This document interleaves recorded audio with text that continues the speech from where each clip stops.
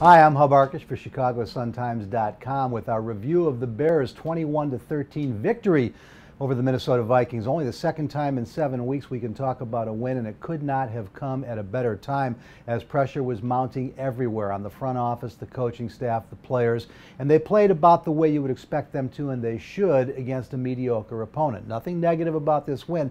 They had to have it. They showed up after not showing up for 3 weeks in a row against Miami, New England, and Green Bay, and played really well where you would think they would, and yet still struggled in some other areas. Let's talk about the real positives first, though.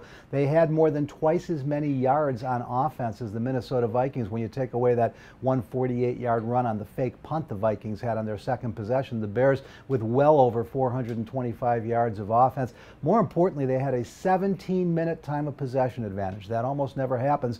That means they dominated the football game, no question about it. As I said, they did it where you thought they would. The Vikings, their pass defense has been good. Their cornerbacks questionable. Brandon Marshall and Alshon Jeffrey, with 18 catches between them, absolutely dominated those corners, and they brought the chunk play back. They had 5 plays of 30 yards or longer, including a 30-yard run from Matt Forte, a 32-yard catch and run on a screen pass. So the big play was back in their arsenal. The defensive line did what it had to do. Jared Allen, you knew he'd have a sack against his former teammates, and he played well all day long, as did young linebacker John Bostic. The Bears better in the secondary, but now let's be honest about a few things here. The Minnesota Vikings aren't very good. The Bears' offensive line played really well because the strength of this Viking team is that defensive rush and that pass rush, and the Bears didn't let them bother Jay Cutler all day long. For the most time, Cutler had the time to do whatever he chose to, which included completing 31 of 43 passes for 330 yards. So